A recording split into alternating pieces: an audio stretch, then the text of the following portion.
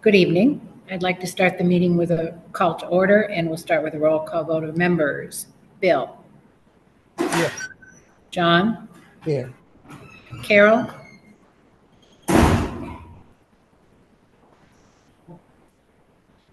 I think you're muted, Carol. Okay, there we go. Hi, here. Thank you. Wendy? Heather? Here. Cliff? I know Cliff is here with audio. Yeah, I'm here. Thank you. Lori Lee?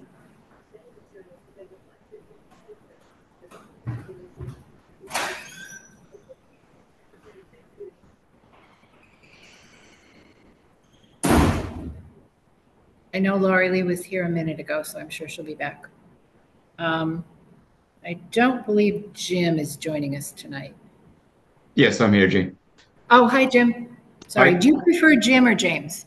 Jim's fine, thanks. Okay, hi, thanks. And myself. Okay, and we have, I'm happy to say, one of our Irving reps is joining us tonight. Jennifer Eichhorn is here. Hi, Jennifer. Hi there. How are you? Good. I'm glad you could join us. Thanks for having me. Appreciate it. Yes, that's great. Okay, now I have to read all the official information here for the meeting. Per Governor Baker's order suspending certain provisions of the open meeting law, Mass General Law, Chapter 30A, Section 20, the public will not be allowed to physically access this school committee meeting. Members of the public can access the meeting via Montague Community Television broadcast. The extension of the emergency open meeting law provisions were signed into law as Chapter 20, Section 20 of the Acts of 2021. The school committee reserves the right to implement additional remote participation procedures and will notify the public of these procedures as it is practical to.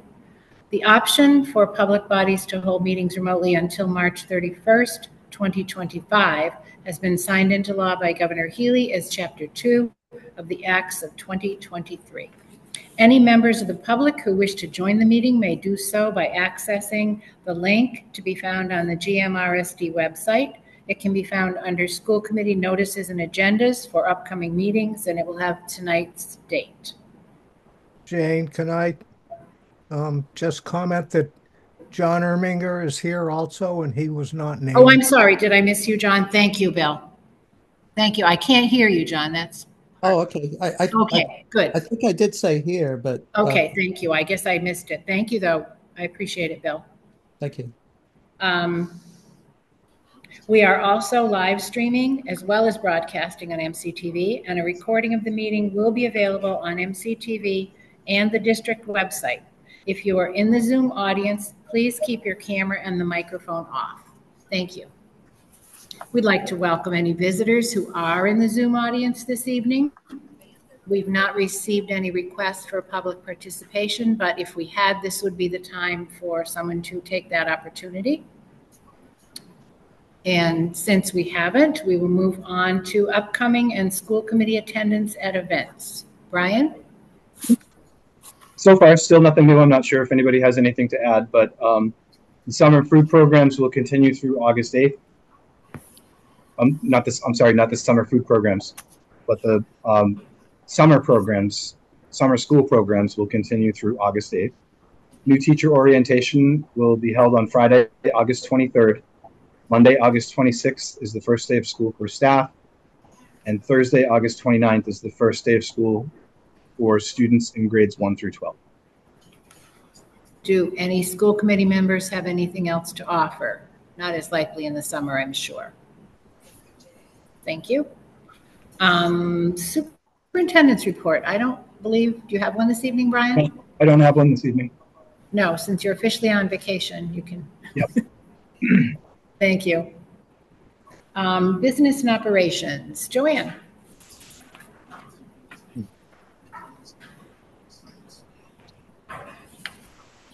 Okay, here I am. So I just wanted to give a brief summary of where we are with the budget for fiscal 24 and just talk a little bit about fiscal 25, because I know there's still a lot of confusion about the budget and how that works. So We are still working on closing out fiscal 24. You have 4 cleanup warrants in your packet for approval today. Any purchase orders that weren't completed, for instance, we might have ordered supplies and the supplies were not received yet. Then those purchase orders get rolled into fiscal 25 and we're able to spend the 24 funds later. So we'll spend those down over the course of the summer, but we'll be able to close out fiscal 24 based on what we know on purchase orders.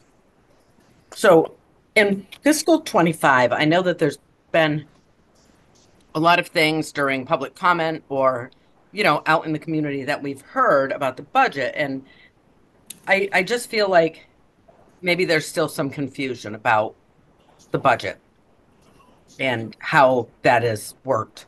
So, every year we try to build a responsible budget. Together we do that. And, it may not meet everyone's needs. Like, people may not be happy about the budget, but we do what we can with the finances that we have, and we do it to the best ability that we have to meet the needs of the students.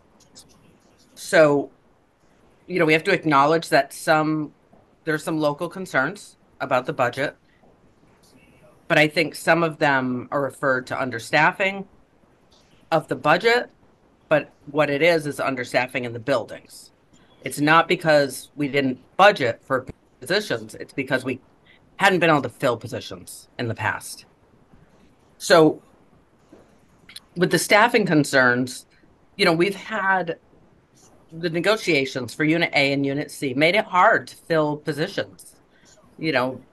People were leaving and it was just really a difficult time. And without the new contract, we couldn't fill positions because people wouldn't come to work for us at the lower rates. We really needed the new contract at the higher rates to be able to hire people.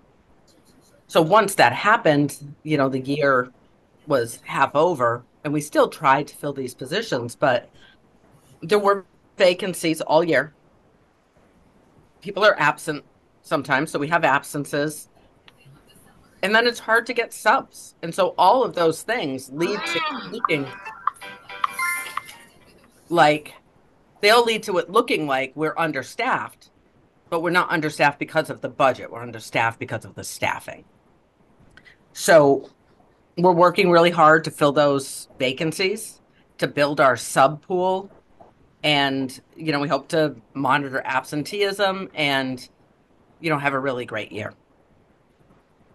Another one of the concerns that I've heard is class size. And, we had that elimination of the 4th grade teacher and the paras in 1st grade. So I have a class size chart there for you on my report. And these are our estimates right now for fiscal 25. So our estimated kindergarten for fiscal 25 at Hillcrest is pretty large. It's one of our larger classes. So our class sizes are estimated to be at about 20 students per class.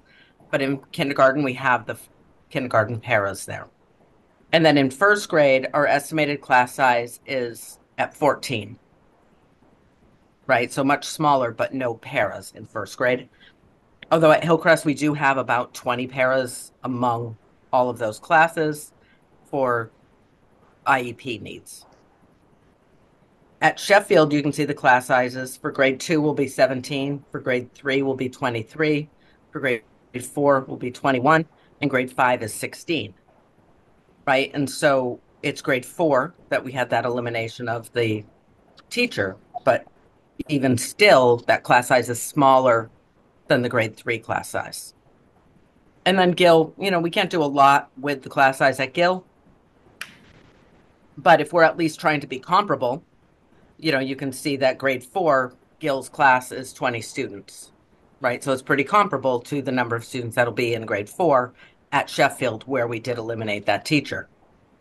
Now, when we look to fiscal 26 and we know that there's a large kindergarten class, we're going to have to look at putting 1st grade paras back because that's a large class again.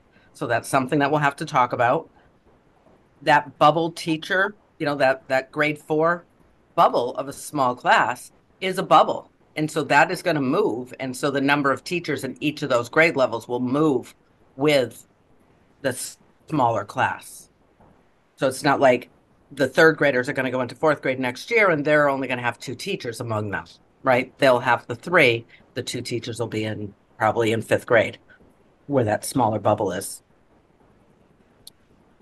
So another issue I heard is that people would like to see the year-end balance or surplus used to support the fiscal 25 budget. And so we've already done that, right? When we were building the fiscal 25 budget, we talked about the anticipated surplus in fiscal 24, which allowed us to use more E&D than we typically use. So you can see our E&D in fiscal 23, we used 250,000. In fiscal 24, we used 400,000, and in fiscal 25, we used 500,000. We're going to need to start bringing that number back down again, because if we don't have a surplus to put in there to use, then we can't build a budget using that, because we're going to hit a cliff. You know, we're going to come over a cliff if we use too much of the E&D all at once and we don't have anything filling it back up. So, and then I just want to talk a little bit about the budget and how amendments and budget approvals work. So, a regional school district budget is established by a vote of the school committee. Assessments are sent to the towns. The towns have a town meeting. They approve the budget, and that finalizes our budget. And that is the budget that we need to operate within for our general fund.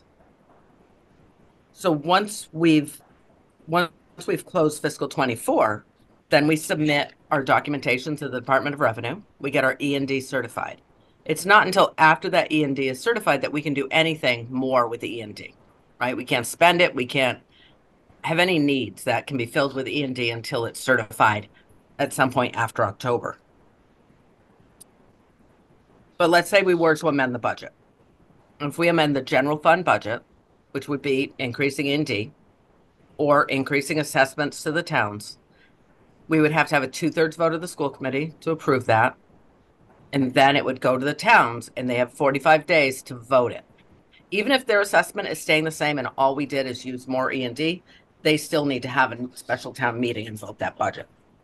Now, if the change in the budget is in circuit breaker revolving or in school choice revolving, something that doesn't increase the overall budget, then it just requires a 2/3 vote of the school committee. Maybe we're using more E&D and we're having less Irving tuition. You know, whatever those things may be, as long as they balance out and we haven't changed the general fund budget, then we don't need a vote at the town, but we do need a vote of the school committee. And so, you know, from time to time, we bring you transfers to adjust things in the budget. But overall, you know, the budget can't change at this point. So I know, you know, there's people out there talking about changing it, but what we really need to focus on is filling all the vacant positions that we have. And there are quite a lot. And so we are working hard to do that and getting everything processed so we can have people in place when students return. That is all I have for you tonight. Thank you, Joanne. Does anyone have any questions for Joanne? And anyone who would like to see that information can go to our website and go to tonight's agenda, and this document will be attached. So anyone's welcome to read it if they'd like to look at it again. Thank you. Next, we have school committee reports. We have, Wendy has something to say. I'm sorry, okay, I couldn't see that. Yep. We can't hear you.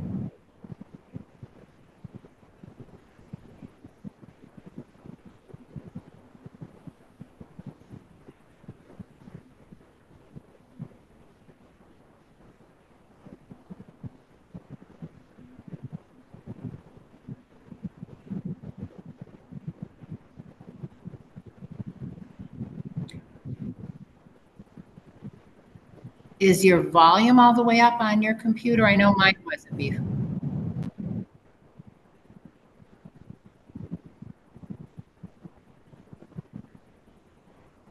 You're muted now, Wendy. It's coming up as mute.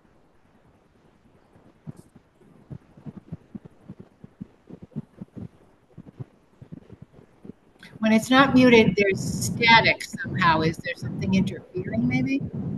I don't know enough about this to be much help. Sometimes if you go out and come back in, Right. it helps. Wendy, you probably will have to go out and come back in and reboot the machine. And we'll hold off so Wendy can make her comment.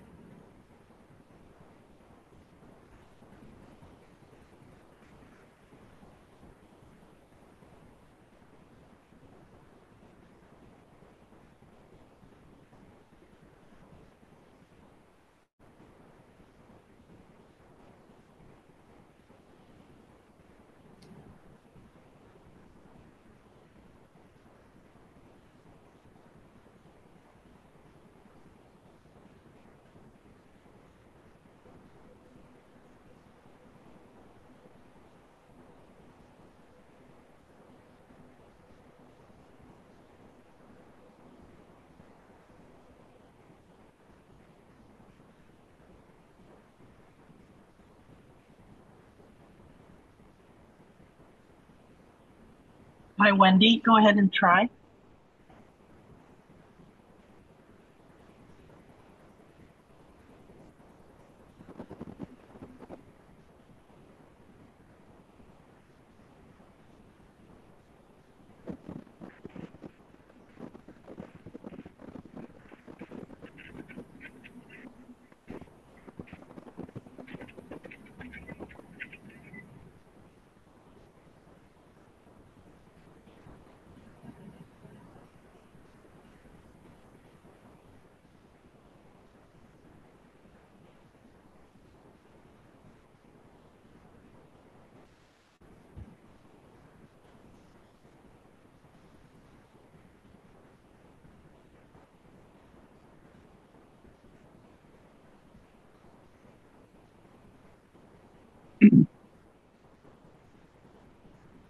Jane, while we're waiting, I'd just like to say, I think that the surplus is based on end of year calculations where the contribution from E&D is made at the beginning of the year. So the two are unrelatable in essence, and as it relates to this year's budget or last year's budget.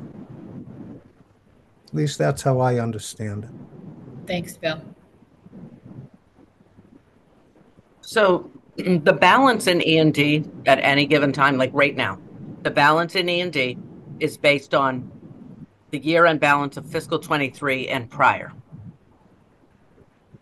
And when we were building this budget, we knew that we were going to have a surplus in fiscal 24 because our choice and charter numbers had really declined significantly.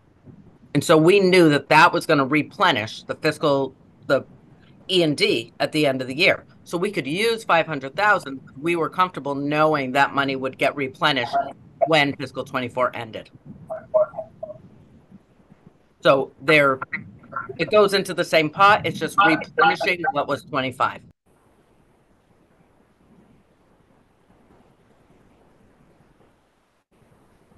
Thank you.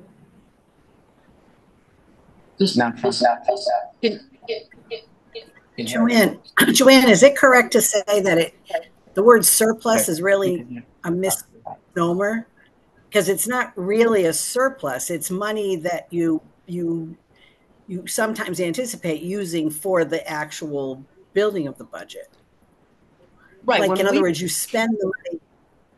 You know, surplus to me means it kind of sits there and you can use it for whatever you want.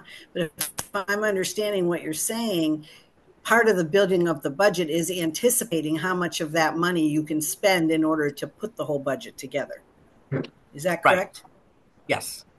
So like when we're building the budget, I mean, we have to build the budget assuming what we know for school choice and charter, for instance, right? So what do we know is happening in school choice and charter for the expense side? And that's an expense that we need to build into the budget. Those numbers are strictly estimates because the actual cost of those students is who is attending school during that fiscal year. And so we've already built a budget for fiscal 25 with choice and charter out anticipation. Fiscal 25 hasn't even begun yet, but we've had a budget those numbers in there budgeted for 6 months now.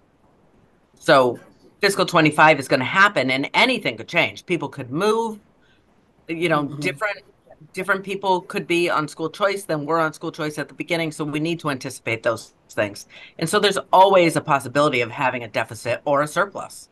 And you have to work a deficit and but a surplus is okay if it rolls into E&D to replenish the fund that you just took 500,000 out of to Right. build the budget. So Right. If you don't do that, you could end up short. Right. And if we're running, if we're operating fiscal 25's budget and it doesn't look like there's going to be any kind of a surplus, we need to bring that $500,000 down in fiscal 26. We won't be able to use 500,000 from E&D because that'll lead to a cliff at the end of fiscal 26. And then in fiscal 27, there'll be nothing, next to nothing left. So we really need to be careful about those balances each year. Right. Thank you. Can you hear me now, Jane? Yes. Yes. Okay. Well, I just wanted to clarify about open positions. We have open positions we're going to fill, but the positions in question, i.e. the paras for the first grade at Hillcrest and the fourth grade teacher at Sheffield, are off the table at this point because they're not they're not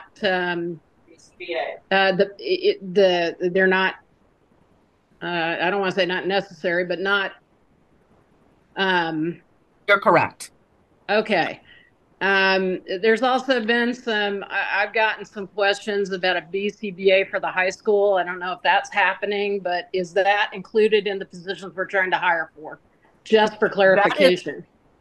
That is not something that is budgeted as a position, but we have it in the budget like for contracted services. So if we're able to find a person to fill that position instead of using contracted services, then absolutely we would fill that position. Perfect. Thank you so much. I appreciate it.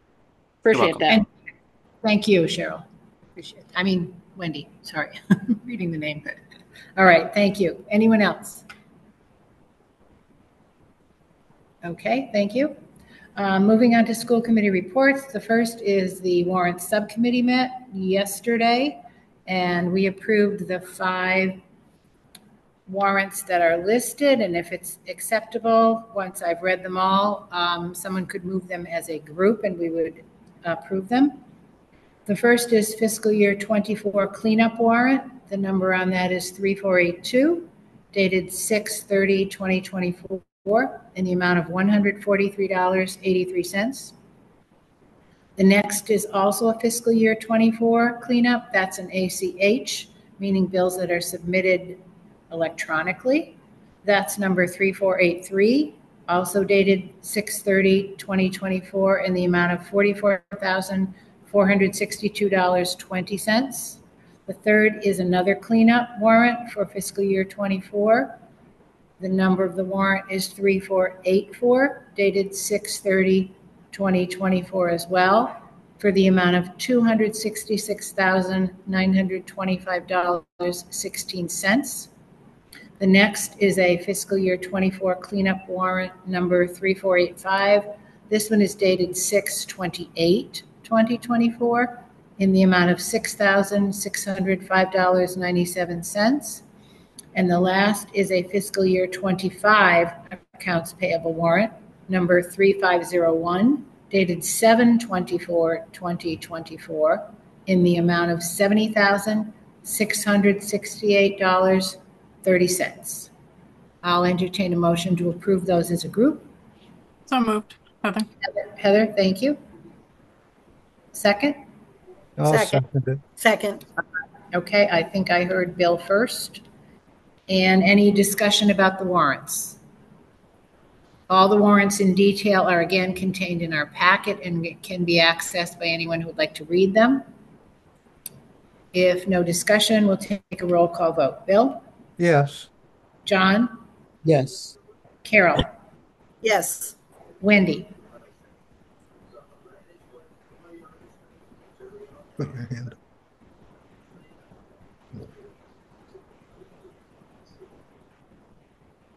Wendy gave a thumbs up. Gave a thumbs up. Thank you. Heather? Yes. Cliff, See, you can talk that way. I think Cliff's here on audio. Lori Lee? Thank you. Yes, sorry. Thank you. Jim? Yes. And myself, yes. Thank you. And the policy Ask for John, ask for John again. I heard John, I didn't hear Cliff.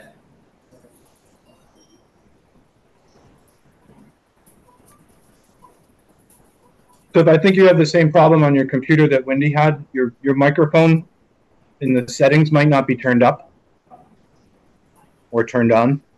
Is that mine? No, Cliff. Oh, Cliff, yep. Right, because I think he's still on his phone, probably. Cliff, there's an arrow right beside the microphone where you can select what microphone you can use.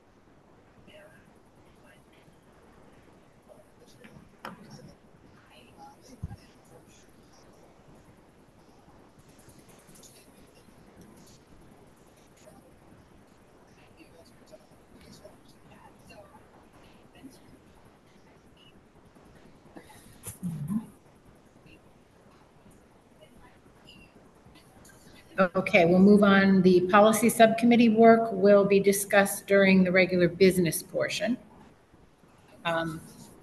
Moving on to the business portion, we need. Okay. Oh, there. All right, thank you.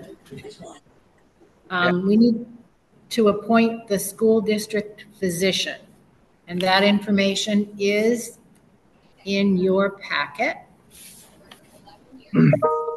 What's in the packet is actually just the school physician job description, basically what the responsibilities are, but the individual is Dean Singer, who's been our school district physician for a few years, and so I'm requesting that the school committee vote to reappoint Dean Singer to continue as the school district's physician.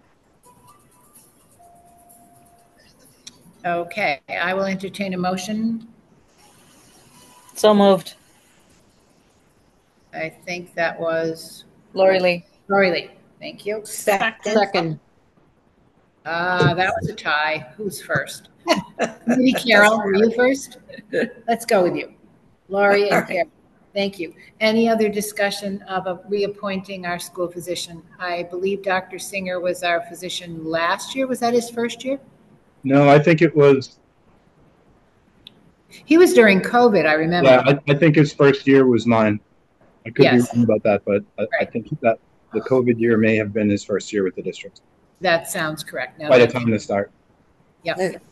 I looked at that document and I looked through the list of his responsibilities, and is it accurate then that he's doing that for the stipend of $6,000? Yes, that's approximately what's budgeted. So the consulting is just intermittent. Okay, thank you. So we have a motion, we have a second. Anyone else have any discussion of that? In that case, we'll take a roll call vote. Bill? Yes. John? Yes. Carol? Yes. Wendy? Yes. Thank you. Heather? Yes. Cliff? Yes. Lori Lee? Yes. Jim? Yes. And myself. Yes, thank you. The next item that we put on will be continued later, but we added in a copy of the current school committee goals. As we mentioned at a previous meeting, I hope everyone will take the time to take a look at them, because by later this fall, once the district has updated the district goals, we will then work on our school committee goals, using theirs as a guide. Yes, Heather. are we going to be doing like any sort of workshop to work together through these? That's a good question. I'm wondering what people might like.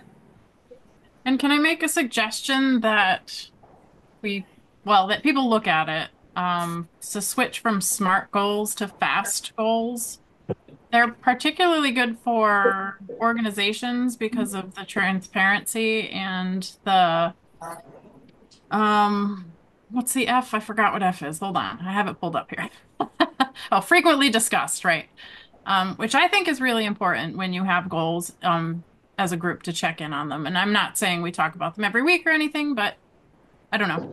If you want to look into fast goals, I think that might be a nice little transition. It's not a dramatic change, but I think it's an important conceptual change. Mhm. Heather, Could if you wanted to share anything with me, I could push it out to the committee. Okay. That'd be great. Could you tell me where the fast goals term comes from? I believe it's from MIT's Sloan Business School. I was just looking up goal stuff in general for school committee, and that just popped up. So I will send you their article on it. Because I believe the term SMART goals comes from DESE. It does. And that's why we've used that type. It's not terrible. It does lack reviewing, which I don't love. I really like that there's transparency as well with the others. And so, I mean, they're pretty similar. It talks about specific. It's frequently discussed, ambitious, specific, and transparent. SMART goals has turned into kind of jargony stuff. I don't know how effective they really are. And I think that checking in and making sure we are making strides towards our goals is pretty important. Mm-hmm. Thank you. And if we do decide to stick with SMART goals, we can determine what we want the reporting structure to look like, right? Mm-hmm. So it doesn't have to be, twice a year. It can be a much more frequent. So that's another option. So I agree. I think the public wants to know, and we should know, what is happening, how are we moving? Although sometimes it is hard to measure because some of the goals are pretty lofty, right? And they're not something that they're not tiny little snippets unless we break the goals down into yearly goals and they're actionable and very, very tight. Then we could certainly check in. Brian could provide information from us as soon as he has information. Thank you. Heather? Also, I had been reviewing some past learning lunches that went over goal setting for school committee members, and I found their books. And so, I mean, there are a whole bunch of resources out there with some sample goals as well from other schools. And it, to be honest, it looks like sometimes we're biting off really big chunks that maybe we can even distill into something that just turns out being important as far as outcomes and key results, things like that. So I'll send Brian a bunch of stuff, and we can pull from DESE, and we can just think about how we want to go forward. That's all. Yeah, thank you. Thanks, Heather. Anything that you send along, I'll share with the committee. And that's why we put it on a couple of times so people can look at it. We'll look at some other information. And then perhaps by the August meeting, we could discuss whether we want to set aside a portion of a meeting we're already having to just work on that, or do we want to schedule a separate one in the fall? So people could also think on that. Any other discussion on that at this moment?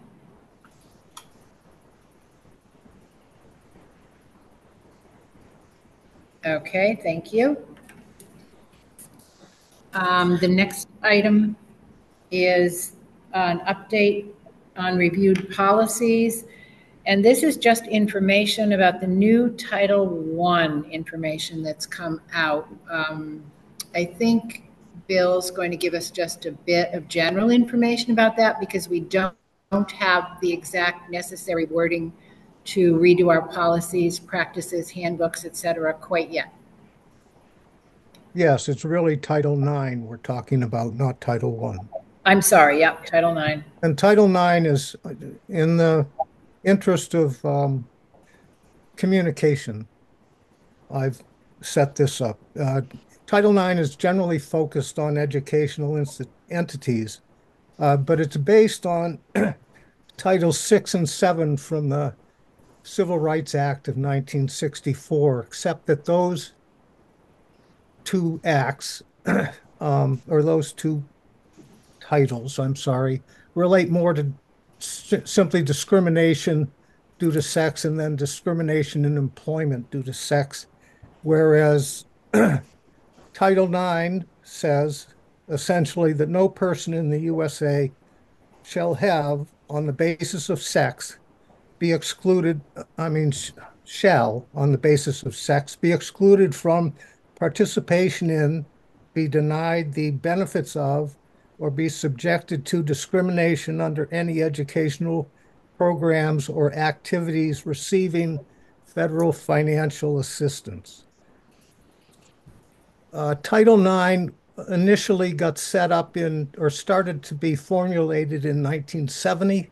It was approved in 1972, and specific regulations were signed into law by Gerald Ford in 1975.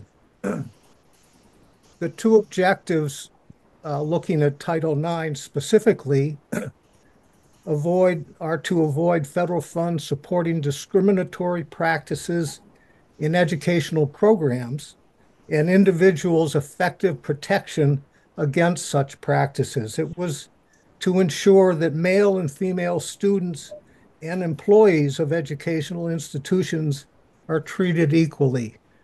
It certainly came about, and most people relate it to activities for women, trying to bring them up to speed and equality with what is given to the men, particularly in our educational institutions, but it also protects employees of those educational institutions. The practices are discrimination based on sex, color, race, religion, or national origin. Over time, considerations of what constitutes such discrimination and harassment have evolved, especially as a result of litigation. So, in that vein, most recently in 2019, a decision called the Bostock decision was given by the Supreme Court of the United States, in that they addressed homosexual and transgender grievances. Discrimination based on sex includes discrimination based on gender identity and sexual orientation, is a summation of what they thought. It is applied equally to intersex persons. This is discrimination we're talking about. It is applied equally to intersex persons who are people born with variations of sex characteristics that don't match either male or female bodies. Where, for example, some people may be born with some organs, but not other organs. So it's it's certainly a hard situation to deal with. And the Bostock decision happened in 2019. It was actually a case in Georgia where someone who declared homosexuality was subsequently fired. And in a couple of related cases, there was a transgender issue who was also fired. So all of those things came to the fore, and because different circuit courts ruled differently on the issues, the Supreme Court got it, and they ruled in favor of the transgender and the homosexual parties. In March of 2021, a memorandum was issued to federal civil rights offices based on that Bostock decision.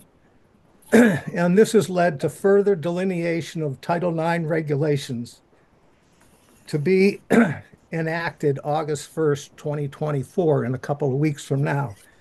The current document, the revised document, they call it an amended document, nonetheless, is said to be 1,600 pages. So we have not looked at it.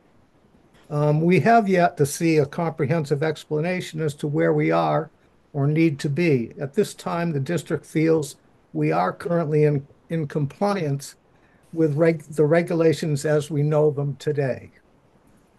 And lastly, I just want to note that people may wonder, how is Title VI and Title IX connected?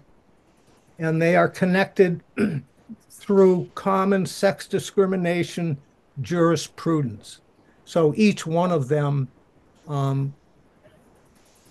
definitely prohibits sexual discrimination in whatever form it comes to be. And that ends my dialogue. Thank you. Thank you, Bill. That was really helpful. So we are currently waiting. We checked with our law firm, the Dupree Law Firm, and someone there is currently working on appropriate wording, because with something new that needs to follow particular guidelines, we do look to them. And when I checked with the office a week or so ago, there was somebody there working on it now. We also would expect MASC, the Mass Association of School Committees, will give us a version of appropriate wording before long. We just don't think it makes a lot of sense to work out our own wording in advance and have to change it. So we wanted to let people know that we had looked into it. And there also have not been, the information that's come out, even in that large document, does not apply to sports yet. That they're waiting for. And there are some particular states that are pursuing lawsuits against the federal government for this new Title IX work. So there are some things in the works for that. Jane, who is the Title IX coordinator for the district? I did know.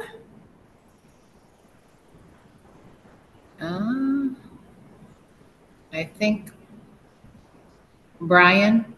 Sorry, I walked away from my computer to grab a paper across the room. Our Title IX coordinator is our Director of People Services, Karina Wisla. Okay.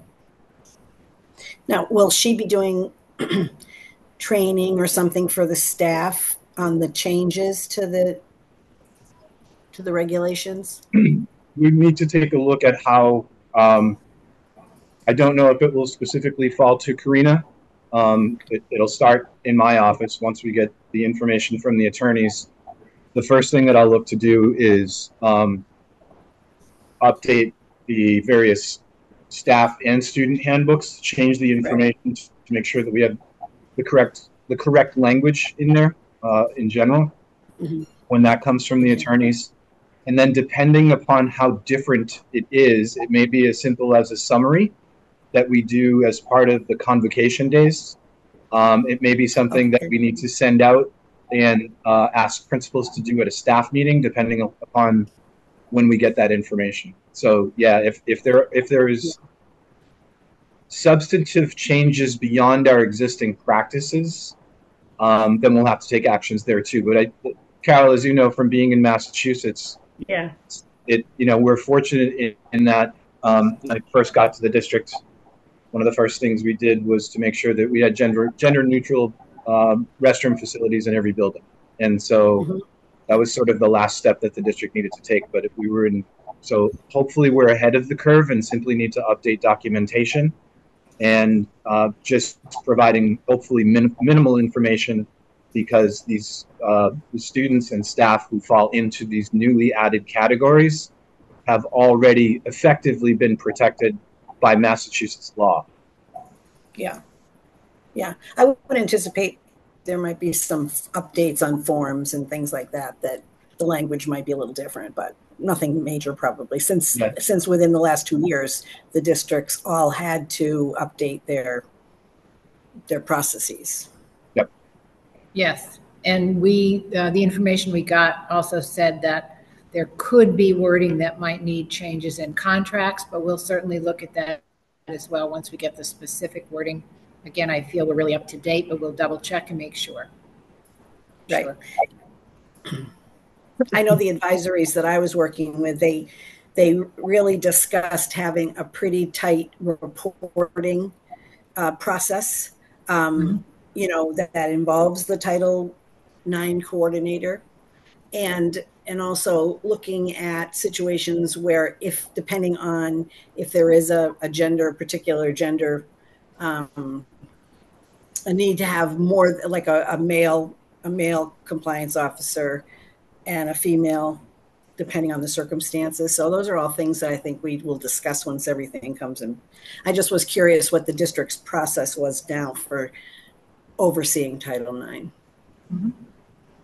Because it's a very litigious law, and we're just beginning to see the beginnings of it. And so one of the things that I'll want to keep an eye out for as well is whether or not there are any changes to, who would be the primary investigator. Right. That in every one of those circumstances, because we're such a small district, and fortunately we haven't had to do it over the last several years. We haven't had to do a Title IX investigation per se, but all those roles, from the investigator to the decider to the coordinator, and how those all work, are really designed in our district on a case-by-case basis. So, for example, if there is an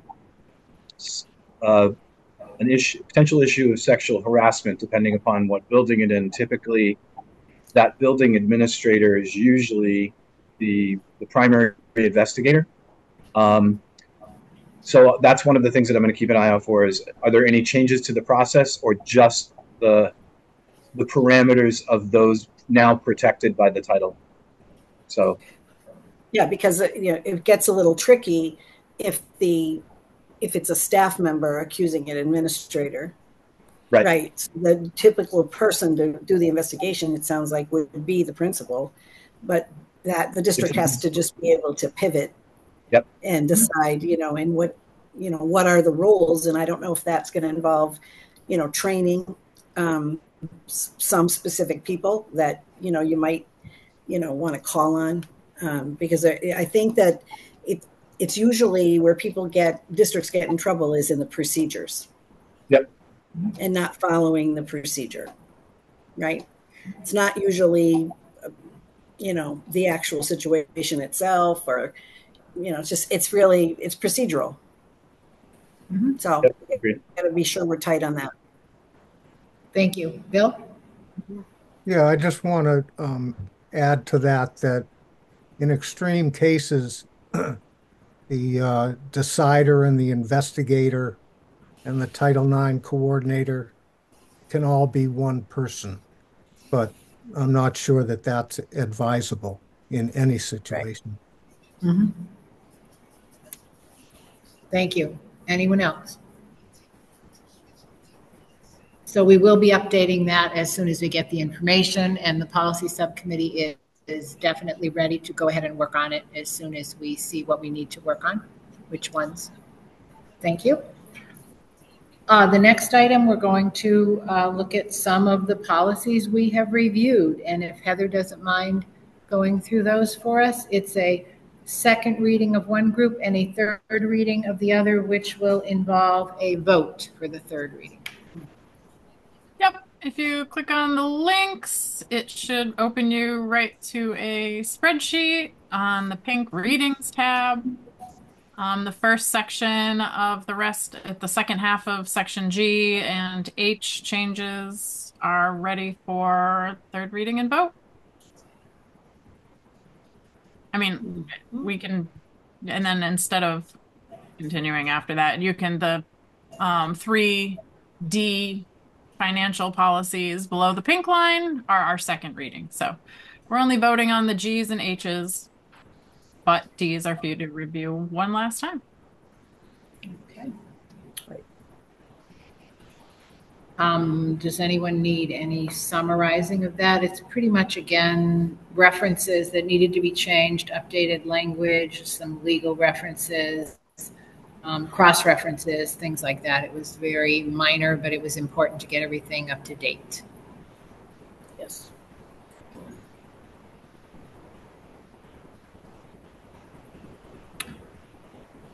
Okay, let's look at the second reading first because that's the order that it is in the business part of the meeting.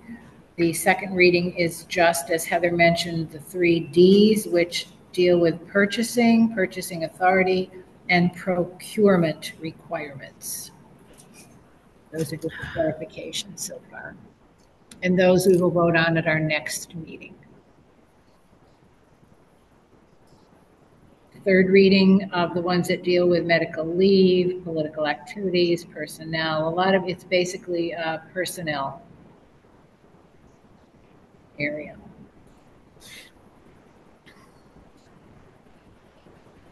Anyone have any questions about those?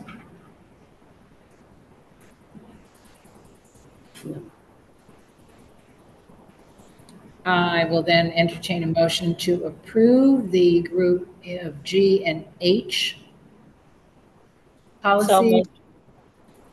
That was Lorley. Lily. Yep. Thank you. Lorley. Thank you. Second. And second, I believe, was Carol, correct? Yep. Any further discussion of that? This is time if someone would like to. No, I don't have I just had a process question, just so, we're using MASC's language. Is that what we're doing? Yes. Okay. Yes. So, okay. Cause I was going to ask if at any point our legal counsel reviews any changes in policies, but I guess I would assume that they are vetted by legal counsel at MASC. And if we had any question about something, we would, I'm sure, run it by our attorney, correct? Yes, Heather? Yeah, that's true. This section, however, is things like changing commas, periods, Yeah, student, nothing substantive. child to student. Yeah, it's very Yeah. small changes for the most part. But you're right, Carol. We do. If there's any question, MASC has a full-time lawyer working on the wording with them, and we also refer it to ours if there's anything, as in the case of the new Title IX, which might be different. Yeah. We refer those directly to the law firm. Okay, that's perfect. Thank you. John? When I opened the second and third reading, it seemed it was the same document. Yep, I keep them in the same place so as not to confuse anybody. You can just see from the dates. I keep it stuck at the top, first, second, third, and vote readings, and so you can tell from the dates where we're at with each section. But instead of sending you, because we're kind of we're at a different stage with different ones, I just felt like keeping it all on one page makes it pretty clear. So we're just voting on above the pink line today. Yes, and then the columns that you've set up with the dates in does help people like me to remember which is which and where we are. That's helpful. Any other questions or comments? Okay, in that case, we have a motion, we have a second. I'll take a roll call vote. Bill? Yes. John? Yes. Carol? Yes. Wendy?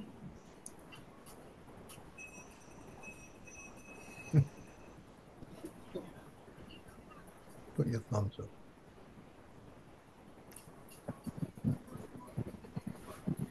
Okay, I did see a yes. I got it. Heather? Yes. Cliff? Yes. Thank you. Lori Lee? Yes. Jim? Yes. And myself, yes. Thank you. We do not have any new minutes that we need to approve this evening. If you have agenda requests, just a reminder, our next meeting is not until August 20th. And in August, we had decided to just have one meeting, so people wouldn't have quite as many during the summer. But if you have any requests, please send them to Bill, Brian, or myself. And other than that, I think it looks like we can adjourn once we have a motion and a second.